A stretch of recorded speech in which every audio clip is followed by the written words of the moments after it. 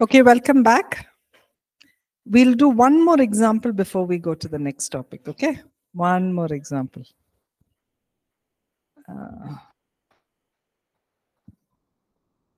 Okay, one example. Oh, what a life. The job is difficult enough, and on top of that, I have to work with that lazy, good-for-nothing fool.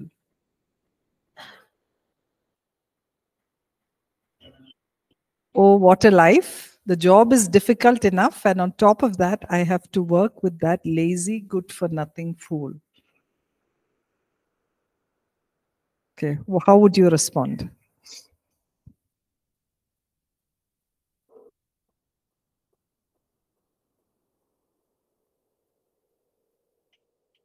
Come on, online counselors. Want to hear from everybody at least once. Shivakumar.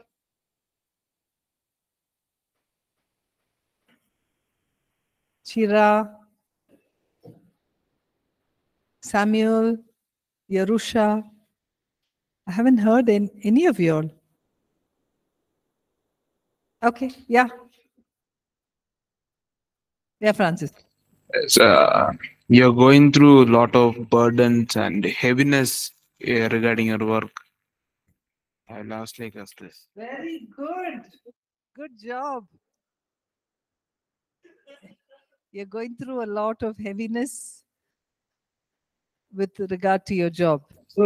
I know you're really frustrated doing the job also you're not enjoying, and on top of it you have to deal with people. Very good. Good. See, you're like getting it. Okay. Anand?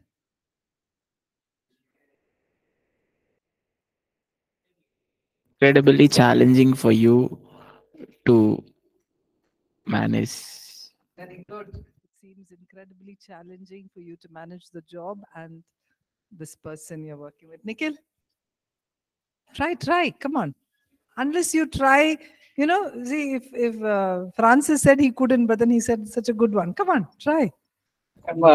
Same thing like how they said. I would like to say also like you suffering from things like this must challenge things from life. So Life seems to be very challenging. Good. Okay, Shivakumar said, I know all corporate jobs nowadays are stressful. Okay, good. It must be really frustrating for you to work with someone who's not helpful to you in any way. Very good. Okay, wonderful. Now, please keep this lesson in mind, okay? Because generally what I see is when we get into the skills, all of this gets forgotten and we've gone back into, do you want to change your job? Or, the advice, yeah. Maybe you should complain about this good-for-nothing fool. So keep this in mind as we're going forward. Very good. Okay. All right. So let's move to the next one. Okay. We're going to be talking about a model in counseling. Right now, this does not. Now, why is it important for us to understand about a model? Is for us to know what is the idea that we use to counsel people. All right. Okay. And so this is the model. What we looked at, frame of reference, is the act of being a counselor. How are you being a counselor? But this is a model, a general framework that you need to have. Okay. So it's a counseling model, and this is called as an ABCDE model. So each of those letters stand for a certain thing. Now, this model is based on a specific idea on, if you your notes have a diagram, right? Sorry, she raised her hand. Yes, Nina.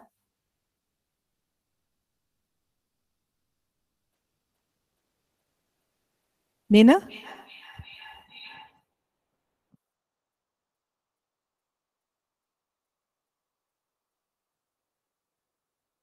Okay, Nina, you could put your question up. I don't know if that's by mistake. Do put your question up on the chat, okay? All right. So, so this is based on a This ABCDE, each of this, it's an acronym for something, for different things, which we will look into and we will discuss. But this model is based on this specific framework. In your notes, you see a diagram, right? And you see that there are 3 specific areas: thoughts, feelings, and behavior. So what it's telling you, this model is based on this cognitive. Cognitive means thinking, right? It's based on this understanding that how you think will determine how you feel, and how you feel will determine how you will act. So all of these, your thoughts, your feelings, and your behavior actually work hand in hand. Okay? So specifically what it's saying is your thoughts will determine your feelings, and your feelings will determine your behavior. So I'll give you an example. Okay, very simple example.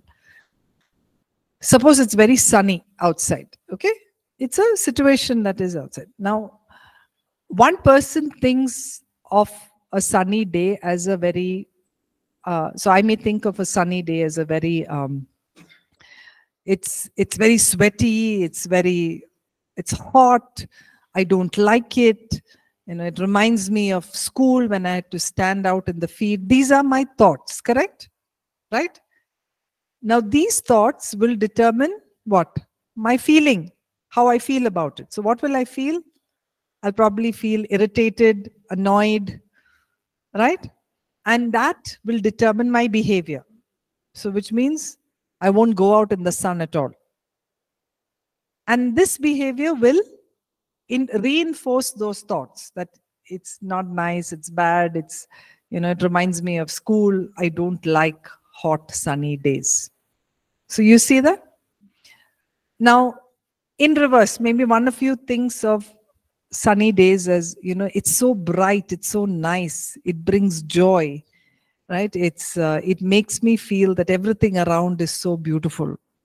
That's the thought maybe someone else has. What is the feeling? A sense of happiness, sense of excitement. And what is the behavior? You will enjoy those days. You may go shop, or you go out with your friends, whatever, right? And so it reinforces that. You see that? So this model is based on that however we think is the way that we will feel and the way that we will behave. Let's take a more serious example. Maybe when sickness comes. So when you think of sickness as, okay, this is the end of the world. From this, I am going to go, from having a cold, I will get a flu. From having a flu, I will get COVID. From COVID, I will go to the hospital. From the hospital, I will die. After that, my wife and children will be left alone. They will go to jail. You see how the thoughts have gone? Not jail, sorry. They will be abandoned, whatever, right? And so what are you going to feel? Fear, right? And what would your behavior be? Yeah, so you would probably be taking hundreds of medicine, going to 25 doctors, all of that, right? Let's say the other way, you have an okay, this is a small thing. I'll just pray over it and I will be okay, right? By tomorrow, I'll be fine. So what's your feeling? You're normal about it. You're neutral. And your behavior is, you go about your day. So do you see that the way that we think will affect our feeling, it will affect our behavior? True? Do you agree? Okay, so this model is based on that understanding that our thoughts are the ones that really determine our behavior. So situations can happen, but the way we think about it really, really matters. Okay, so let's look into this a little bit more into the model. Okay, it's called the ABCDE model. So the first one, the A, stands for any kind of an activating event. An activating event is either a problem or a situation or a difficulty or even any normal event. Okay, activating event is like a situation. It activates, it's an event that's going to activate something. You got that? All right. So the activating event can be, it can be anything. Like I said, you've probably fallen sick, or there is, it may be a crisis in your relationship. It may be something like a change in your work. It may be some presentation you may need to do. Anything. It can be absolutely anything. Even an activating event, it can also be, we are all sitting in class. Okay? Or you are called to do a presentation, or I have to speak on the mic. That's an any situation or event can be an activating event. Got that? Okay. Then comes B. B is what we call as the belief system. The belief system is that which is what you believe about the event or the situation or the adversity or the circumstance. What is it that you believe? For example, I said, no, the activating event is you sitting in this class and you have a belief, oh, this class is extremely boring. That's the belief, right? Or you're falling sick. Every sickness will land in death. That's a belief, right? Or maybe the activating event is somebody shouted at you in class. Probably your teacher shouted at you in class. Your belief is, if I'm shouted at, that means I'm good for nothing. It's a belief. Got that? And where does this belief come from? Our experiences. Usually our experiences, or it's learned. Someone has told us something, right? Or you're in the bus, you're in the BTS bus. Your belief is you will get robbed. Whenever you go on the bus, you will get robbed. That's the belief. What happened, Francis? Bangalore Transport Service. Oh, you're thinking about Korean BTS, huh? No, I'm not talking about that. Okay, so the belief about the adversity. And this is very, very different for everyone. Right? And unless and until we begin to understand what is the belief system, we don't know the rest. So it's a model for us to help to understand what is the belief of people in different kind of situations. Got that? B is a belief system. C is the consequence, the emotional consequence. So now the C is when whatever your belief is, it will produce a certain emotion if you continue to practice it repeatedly. Like, for example, I'm going to say, every time I get into the bus, I'm going to get robbed. So what is the emotional consequence to that? Maybe fear. So I just have to think about getting into a bus and fear will come up. Right? Or when I'm going to do someone shouts at me, the belief is that maybe I'm good for nothing. So the emotional consequences, maybe sadness or a sense of disappointment or a sense of helplessness. So the belief can turn into an emotional, emotional consequence. There will be a consequence emotionally that happens. That is C, the irrational thoughts, whatever the belief system. So beliefs are equivalent to thoughts. Your thoughts come because of certain beliefs. So because of those irrational beliefs, it produces a consequence, which is your emotional consequence. Okay, is that clear? Clear up till now? Yeah? Okay. Now, what does this model say? This model, if you look at your book, right, there is that it says the activating event will bring about a belief system and it brings about a consequent event. So I'd like you to understand that the event is not what actually brings about the emotion. It's not getting into the bus that will make you fearful. It is what you believe about it that makes it fearful. Got it? It's not the sickness that makes you fearful, but what you feel about it that makes you fearful. But after a point of time, that you lose that connection, and that feeling comes in a split second, because it's happened repeatedly over time, that you're saying, no, every time I see the bus, I feel scared. Why?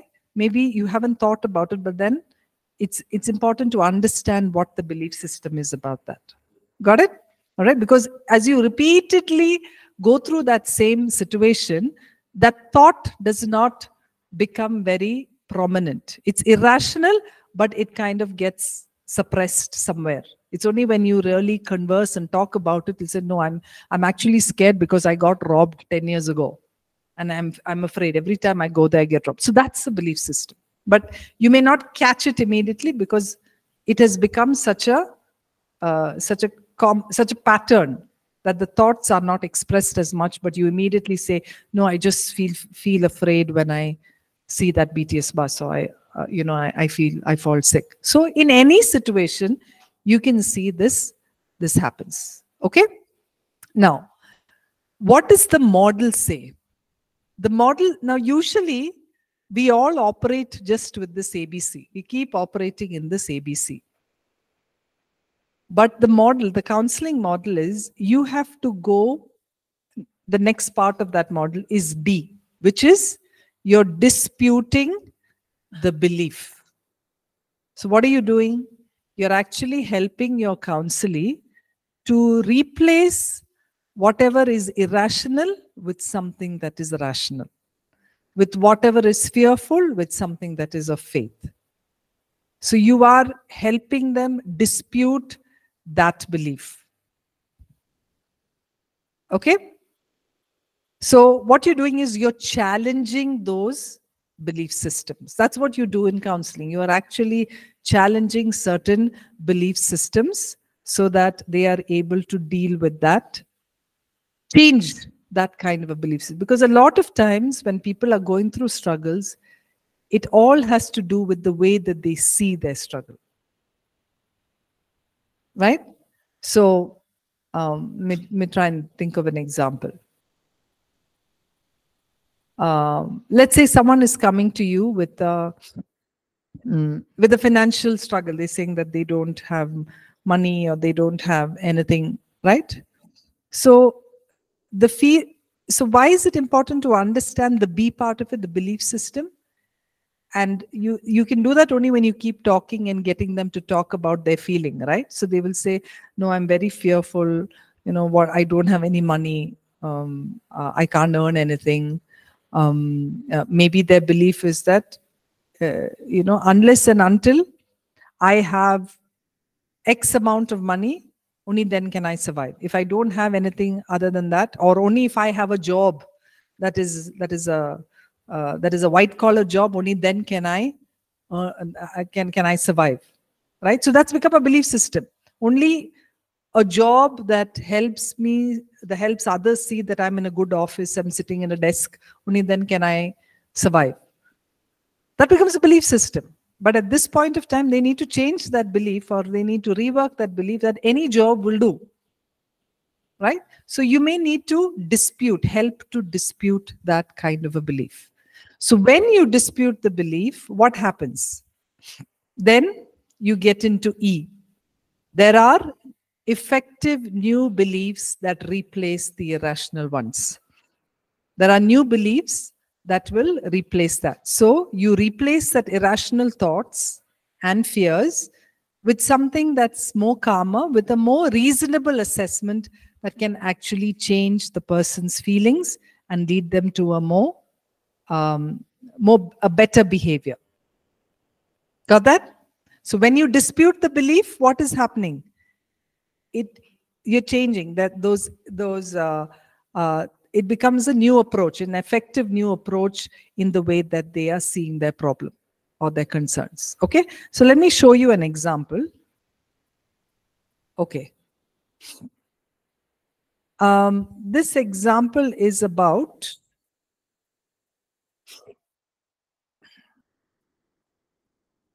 okay. So the problem, the activating event here is the son, a son in a house, comes home, goes to his room without speaking. Okay? The mother is the issue over here. Now, what is the thought that, and on what is the belief that the mother has? The belief that he has is, my son is rude. So that's the belief that she has, that her son is rude. And so the thought becomes, he is ungrateful and discourteous. All right? And so what's the feeling? The feeling is anger. You saw that? So you saw A, you saw B. And because the feeling is anger, what is the consequence action?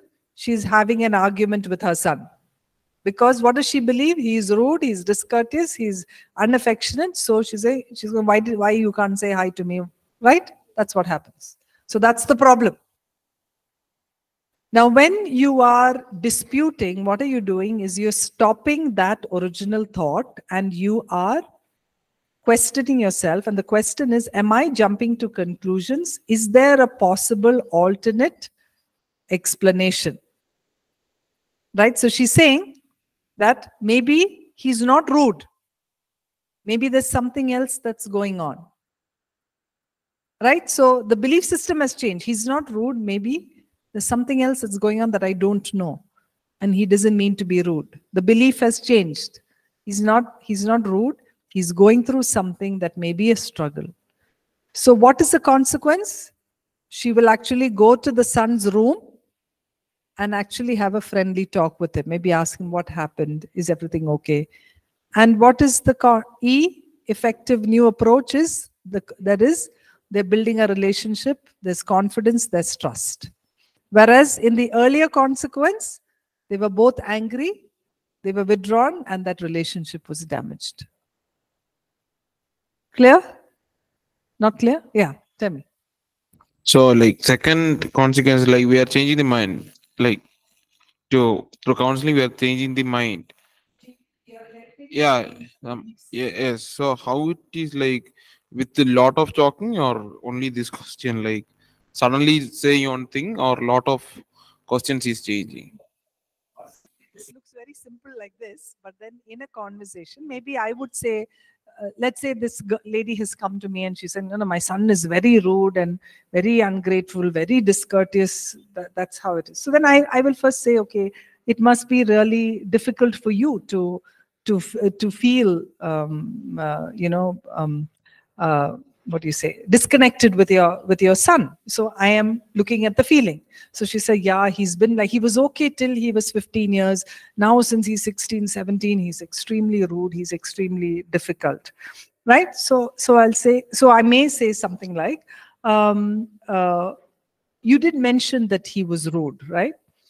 If there was another way that you could see him or think about him, what would that other way be? Right? If there was another way that you were able to see him, now you're telling me that you feel that he's really rude. Now, I'm not saying your thinking is bad. I'm not telling her any of this. But I've recognized that probably it's because of her, the way she thinks about her son. So I'm adding in and saying, if there was another way that you could see your son, what would that be? So she may say, I don't know how to see. I said, how? Then I would say, how did you think of him when he was 13 and 14?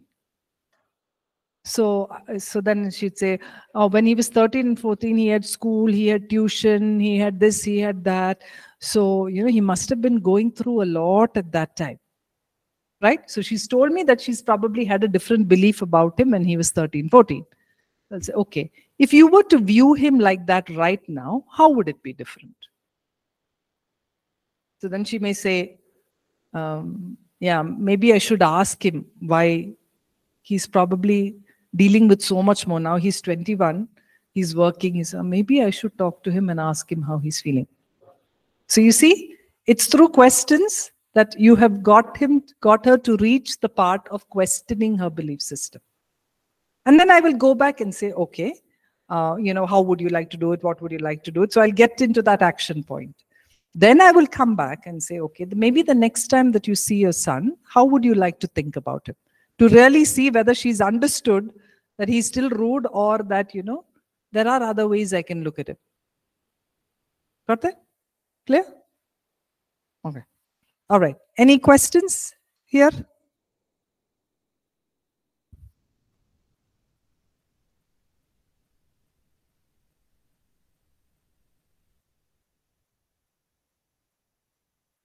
Anybody?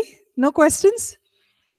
Okay, I think I have one more example just to help. Okay, so this is the problem. The problem, it's a workplace problem, okay? This person has to give a presentation to the board of directors. All right, so that's the activating event.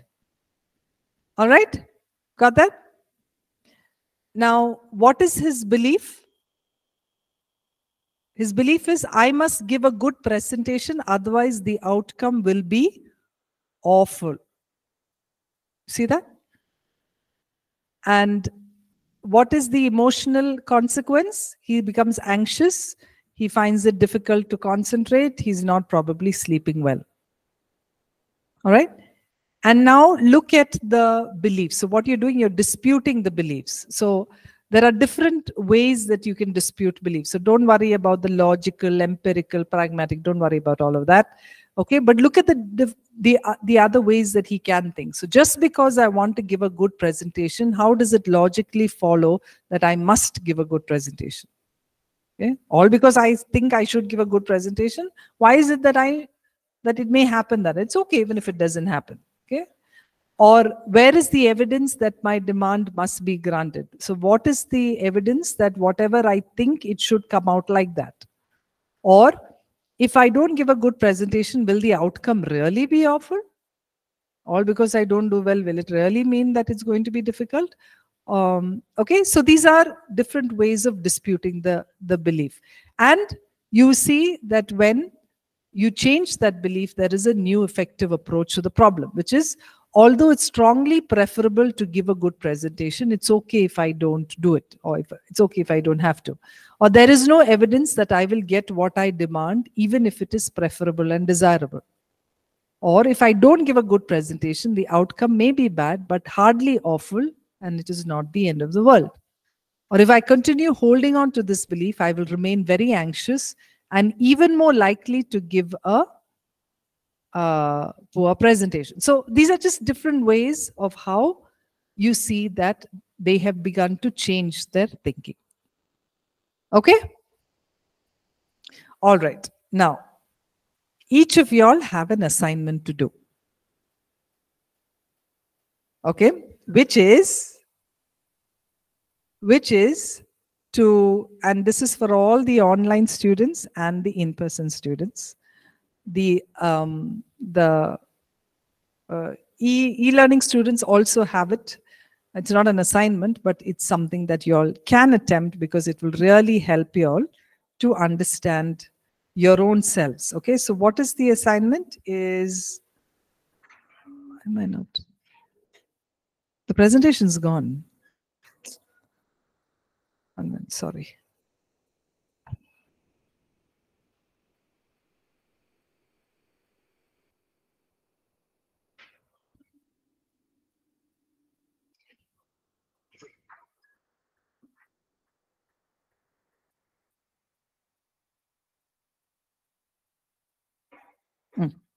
Okay, so this is what I'd like you all to do. Okay, the ABCDE model, I want you to take some situation in your life, okay, which think about what you believe about it, and what is the emotional component, and how you can dispute that belief and replace it with a more rational one. Okay? It's a personal exercise. It's a good thing to do, because it will help you in a certain area of your life. Okay? So I'll put this up on the stream for all the online and in-person students. But it's something that I want each of you to attempt. It's only if I say it'll be marked, will you'll do it. So it will be marked. Okay? Okay, so it is important that you get that done. And it's a good learning experience and a understanding. Okay, so I'll put that up on the stream. I'll put this, and so any one situation you can take and follow through this, and it'll be good if you can do it this way. Through that, it's much easier. You don't have to write it. You can just do it, think about it, and how it would be. All right?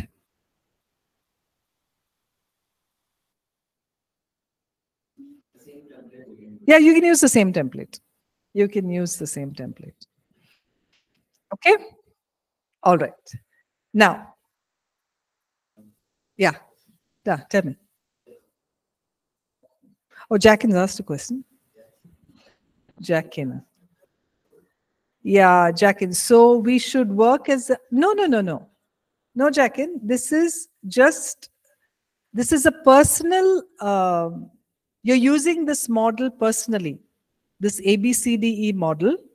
You look for an event in your own life that has probably brought about a negative emotional consequence. Okay? It can be anything. And look back at what the belief is, dispute it, and see how you have a different effective approach in dealing with your problem.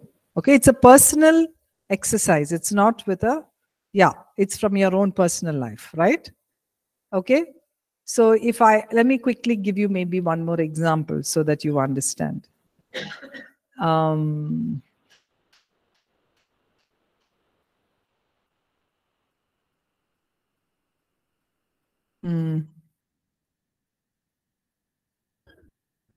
Any example anybody can think of?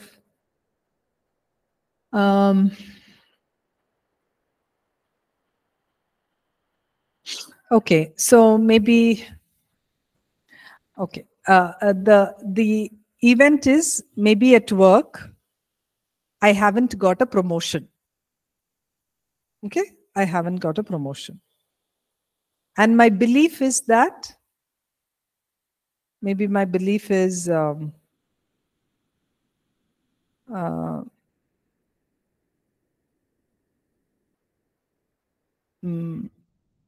I'm struggling because this is not this is not an example for me. Yeah, okay, so if it's, so the belief is that everyone else gets promotions, but it's been 10 years. Maybe my work is not good enough, and that's why I don't get a promotion. Okay, so that's my belief. So my thought is, don't ever expect one. It's never going to happen. That's my thought. And so the feeling will be disappointment, right? Now, if I dispute that belief, I'm going to say, okay, what does God's word say about it? So I'm putting it very scripturally, okay? So, spiritually and scripturally. So I'm going to say promotion comes from the Lord. All right? So what would be my consequence? I'm actually hoping to do the best in my work so that I can actually see the fruit of it. Got it? Okay? So it can be something spiritual or it can be something normal. It's okay. It doesn't matter. All right? So I'd like you to, each of you to do that. Okay. All right. Now, quickly, before we wind up, so that we are ready for our next class, is I'm going to bring this entire thing of understanding this together. Okay, so another kind of a model that we are going to be looking at is what we said, the EUA. That's the exploration, understanding, action. So the counselor's attitudes are, it's like a backbone for this entire model. Okay, so if you look at that, your skills as a counselor will affect the learning process in the counseling. So this is a flow chart.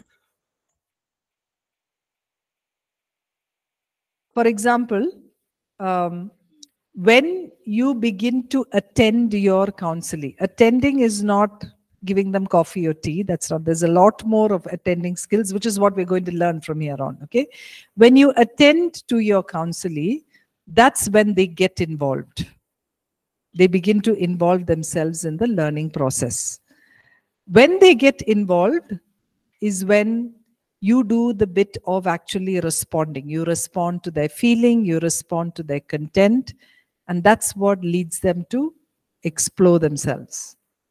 When they begin to self-explore, you as a counselor are personalizing their problem to them. That is, you are helping them see what is the contribution they have to it. When you personalize, they begin to move into the next stage, which is they begin to understand themselves in the problem. When they come to an understanding, you begin to initiate and they move into a place of action. Oops, sorry. Get that? So this is how this model goes. And what we are going to be learning in the skills is what you see on the topmost. That is, how do you attend? How do you respond? How do you personalize? How do you initiate? But we are also, next class, we're going to be looking at this self-exploration, part of self-understanding and action. That is the process that your counselee will be going through. Okay? All right? Okay. Now open for questions. If no questions are there, we will go into some practical learning again.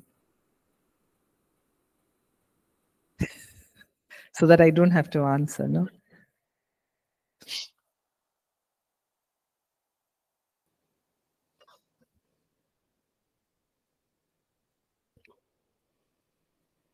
Yeah. Any questions? We have 10 minutes. No, she's... Yeah, I just, can you hear me, Pastor? Yes. Yeah. Actually, it was related to one of the examples that you had given a little earlier about that person who was complaining in the sense, I mean, that it is pretty bad as it is, and work itself is bad. And on top of that, I have to work with somebody who's, who's a fool or something, something on those lines. That's right. Okay. Yeah. So what I wanted to know, if it was okay to say, there must be a lot of pressure, but maybe it's not so bad. I don't know. I was felt, is that okay to say in that particular situation, or is it necessary? Not when I say necessary, I mean the right way is it always to say, yeah, yes, I mean, you are going through a difficult time, or is it okay to kind of make them think differently? Is it okay? So, when I think what we need to keep in mind when someone is saying something to this effect is that the way they see their problem may be the biggest problem in their lives. But when we look at it, it looks quite minor, it looks kind of small. Okay. And that's what entering into the frame of reference means, which means I'm putting aside the way that I think about their problem as either large or big or small. I move that away and see it the way that they see it. All right. So initially, when you are getting to respond to their feelings and all of that, it is important for us to see it the way that they do, that it may be the biggest problem that they have come across. But when you're tying it to what we just learned, the ABCDE model, in order for them to think about it differently or have a better cognitive understanding of it, more than the counselor actually saying, it doesn't look that bad, it's probably what is needed is that we facilitate a question in such a way that helps them to evaluate their situation as against the reality. Okay. So maybe a question like this. I'd like to ask you, maybe in the past, what have been some challenges that you have gone through? So she may recollect he or she may recollect a certain challenge. And I would ask, so if you were to compare that and this, which do you think was harder? So that's in one way helping them to come to an understanding that, oh, okay, that was much harder than this. Or it may be reverse. Or she may say, no, that was quite easy and this was harder. So if she says that, what I would probably say is, tell me a time when you've had a much more difficult situation than this one. So in that way, I'm actually helping them see that this may not be as bad as that. And if I could get through that, I can get through this. Right? So it's not giving them direct suggestions, because it will be undermining the way that they see their problem. And I don't want to do that, because it may be very genuinely that she's seeing her difficulty as the topmost difficulty. But nevertheless, I want her to come up to a place to change this, dispute this irrational thought of, life is hard now. But when I'm able to help her see that maybe life was harder then and I was able to work it out then, maybe this is something I can manage. All right. Did I answer your question, Nina? Yes. Thank you.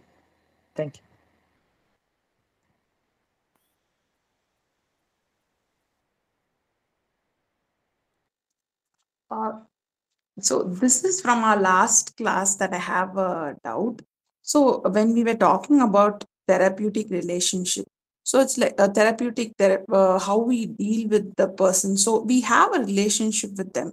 So how not to feel like that person? Like, for example, now we are discussing the examples. I don't even know, like Susan or someone else. Like I don't know the person. I've not seen the person. But when we are sitting or like in the same room and they're explaining, the body language will be there, and when we are feeling for that person, how I want that clarity between how we cannot experience that same depth of feelings or anger or bitterness or anything what they're going through, but we have the balance, and I don't know how to explain it. It's like we need to have that controlled emotional things, right? Because when we are counseling them, but at the same time, when you have a relationship, it kind of goes deep.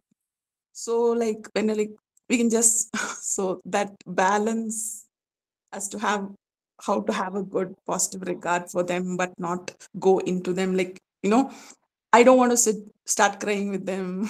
So things like. Okay, that's a good question. So one of the reasons why, as a counselor, it is important that you do not counsel people like your kith, your kin, your friends, is for this one reason. Because you're so emotionally involved with them that you lose objectivity of the problem, because you are just as much emotionally burdened or overwhelmed with their concerns. So that's one of the reasons why you don't counsel people you know very well, your own family or relatives or friends. Now, when it comes to a person who you don't know, but you've built a relationship and then establishing a relationship, that's why you would probably keep a professional. When I mean by professional, it is there are certain boundaries that you may need to maintain. And I know in a church setting that is sometimes can be extremely difficult, because you have a dual relationship with people. You're a church member as well as you may be like a counselor within that same unit, right? But one, I think that comes through practice, where you and that's why as a counselor, as a new counselor or even a seasoned counselor, you need to go through supervision to really understand how much of involvement you have in that kind of a relationship with them, because there are certain concepts that become contraindicative in counseling, which we will look at later. It's called transference or countertransference. That is, countertransference is when the counselor begins to identify so much with the counselee. When you get to doing that, you become ineffective in your way to deal with them because you're so emotionally involved. So one is, it takes practice to really be aware of what your emotional state is, and that's why supervision is so important, to help you draw some of those boundaries. Second is constant reminders that the people who are coming to you, even though you regard them and you empathize and all of that, there are certain parameters to that you are there as a helper and not there as a doer for them.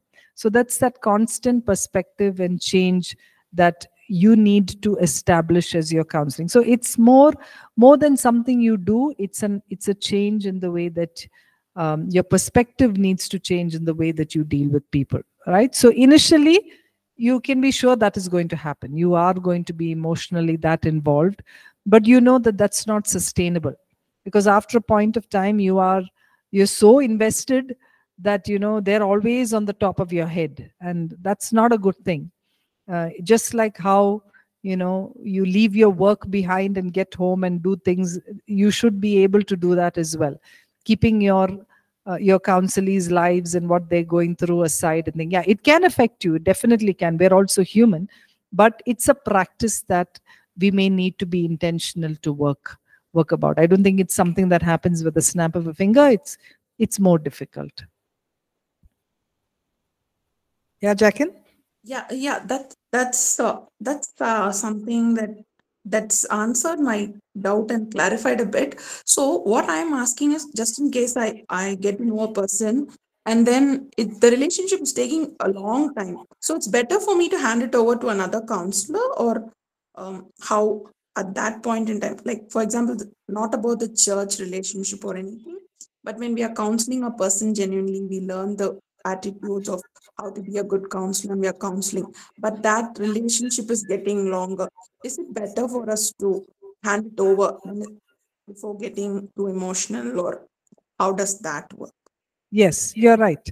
So if you find yourself getting emotionally too involved, so much so that you're probably doing most of the work, that you're not helping.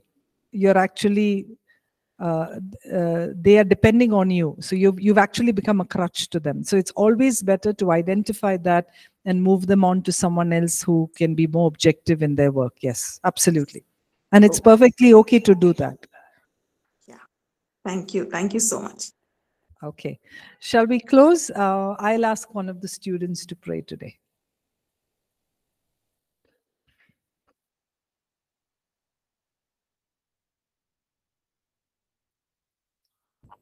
Father God, we thank you. We bless you for this day, Lord. Help us to, whatever we learned here, Lord, to do practically in our lives, Father God. We submit each one of us in loving hands. In Jesus' name we pray. Thank you all. Meet you all next week.